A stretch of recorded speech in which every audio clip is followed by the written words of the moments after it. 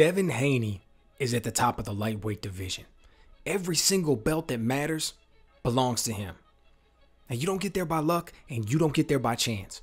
You get there through hard work and dedicating yourself to mastering your craft. Devin Haney is a man that's done just that. And the main tool that he's used to go on this run to 29-0 and undisputed champion of the division is the jab. It may be the most basic punch in boxing, but it can also be one of the most dominant. Now, Devin Haney has truly mastered the jab. He's very tall, very long for the division, and utilizing that jab the way he does plays right into his natural strengths. He's able to keep his opponents at a range where they can't hit him, and he is just tattooing them with shots. That jab is so sharp, it's so crisp. When he leads with it, it quickly becomes the central theme of the fight. He's using it to dominate the action, to win the rounds, and his opponent has to account for it anytime he tries to get anything going. Now let's take a look at his first fight with Kambosos.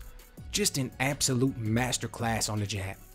Now they're both listed at 5'9", but Haney's got the reach advantage, and even though it's only 2 inches here on paper, man, you watch this fight, it sure seems like more than that, because the way that he's able to utilize that reach, you'd think he's got like an 8-inch reach advantage. But from the first time the bell rings, soon as this first round opens up, all the way until the end of the fight, Devin is just sticking that jab in Kambosos' face, keeping him at a distance that he doesn't want to be at. Haney pops it out there, and it's not just that, he's immediately able to get back to distance. He's so smooth, so polished. He typically is fighting with that lead hand low, really loose, and he is able to get that jab out there from angles and at a speed that is just really hard to deal with. He scores the points, and he is still able to maintain his defensive responsibility. That is one of the things that is just so beautiful about it and so key. It's not just about landing the jab, it's about scoring the points, landing the jab, but he still maintains the defensive responsibility. And that just leads to the type of exchanges we see here, man, where Devin's able to go out there, he's able to take the lead, and by the time Kambosos is able to come back with that counter, Haney just makes it look easily. He just makes him miss and makes it look easy when he does it. He gets his shot off, and he's nowhere to be found. Man, there are a few things more frustrating than that for a fighter. Look at the way he just steps in here, lands his shot, and then he easily backs out when Kambosos tries to return fire. Right here, lands the jab, steps back, dips to avoid the counter, and then just lands a beautiful counter uppercut of his own. Look at that shot. The skill that he shows there, just in those small moments, just in those exchanges, it's on another level. And one other quick way that he uses it that I want to highlight here is as a counter. Now, it's not your typical counter that you think of that takes place after the action. He actually uses this counter to counter what his opponent is going to do. He's shooting it to completely throw off his rhythm. Perfect example here in the fifth round against Kambosos. Kambosos starts to feint, uses a little bit of head movement. Now that is how he starts to build into his attack.